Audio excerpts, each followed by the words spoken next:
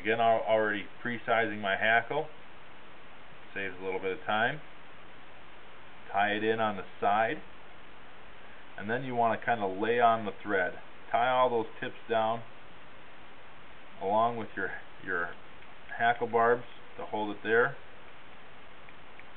Your hackle stem, I mean.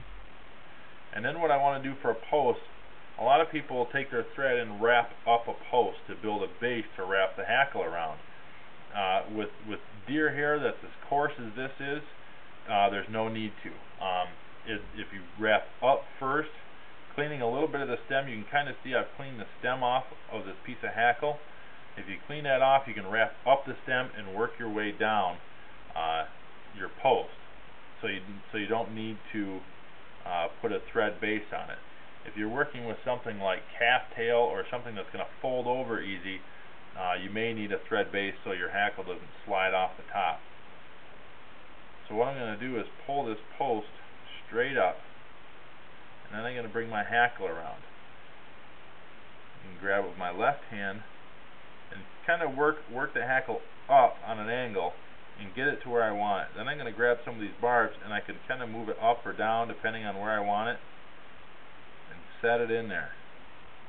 And then grab the post and just pull on your hackle really gently. It's going to flare those tips and set your hackle. And then you can start bringing it down, each wrap going underneath itself. Every now and then grab that post and tighten it up. Pulling on your hackle, tightening those up. I put quite a few wraps on these depending on how good your hackle is. If you've got really good hackle that's pretty thick and has a lot of good barbs on it, then you're not going to need to put as many wraps on. And then don't come around with your thread because you don't want to catch all these barbs in there. You want to kind of come around underneath in a circle this way, catching just above the eye of the hook and your hackle tip. And come up from underneath and snip that off. Then you can do a half hitch if you don't want to fold this back. I know a lot of people use a half hitch so they don't ruin that. I again like a whip finish, so I just grab everything and pull it all back, making room for my knot. And then tightening that down. You can kind of see how things are tilted back, so I'm just going to give it a little tug back, put it in place, flip it over, grab some head cement, and just put one little dab of thin head cement, and that should work its way down into the post and into the hackle, and you'll be all set. And that's a Roberts Drake with a deer hair body and a deer hair post.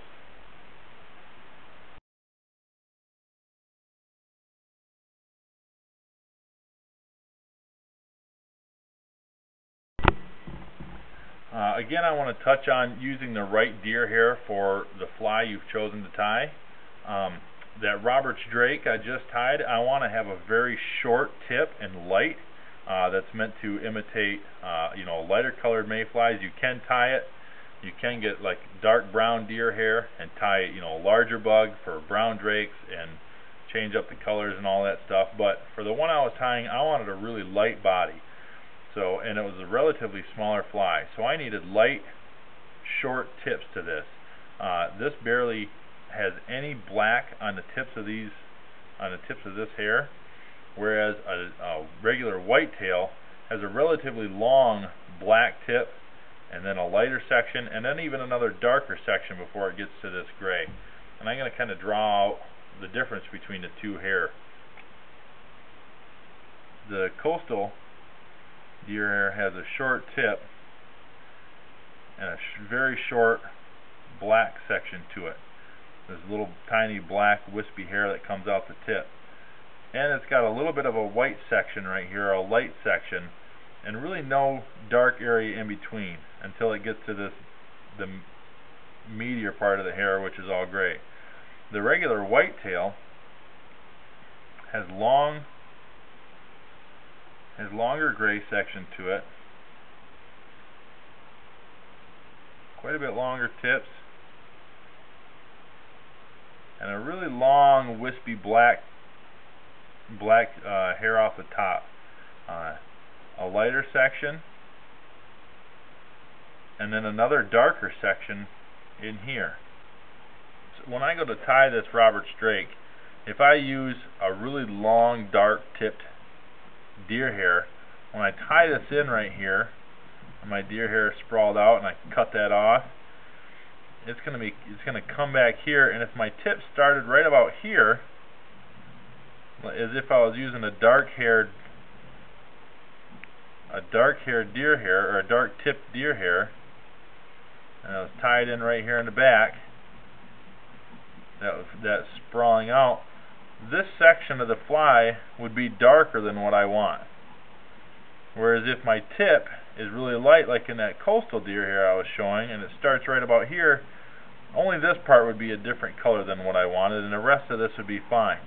But if my tip is longer than what my shank of my hook is, or if I'm doing a smaller fly and I have a short shank and my tip is really long, a lot of that fly is going to end up being the color of the tip instead of the color of the actual deer hair that I wanted. So that's why you need to pick the right deer hair for the job. And if you have any questions on that, or if I didn't explain this in a detailed way, or somewhere you can understand, again, shoot any questions to me. I'll be happy to try to explain that better. But that's why you can't use a really long tip deer hair. The last little tip I want to put on here is kind of for equipment. I showed in a couple of different places where I just shear deer hair off instead of snipping it. That involves a relatively sharp pair of scissors. These anvils are great scissors. They almost have a bit of a serration to them. If you look really closely, the blades have kind of a groove to them. But a lot of the other scissors, you can't shear stuff off like that. But doing that much deer hair, they do get dull really quickly. And I notice you can do this with other scissors as well. But just take a steel from your butcher block and just run those down there a few times on each side, and that's all it takes, and it makes those scissors cut like brand new. Just turning that edge back over. You know, I've had people almost throw scissors away because they weren't very sharp, but just a regular old steel out of a butcher block will make those cut like brand new, and it'll help with shearing that deer hair off. Well, I hope you guys enjoyed this video, and I hope you picked up something you can use. Like I said before, the next video is going to be doing extended bodies using deer hair. We just didn't get to it during this video. This one took up a little bit more time, and I tried to cover things a little bit more thoroughly.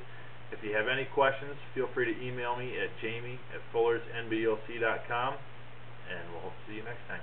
Thanks.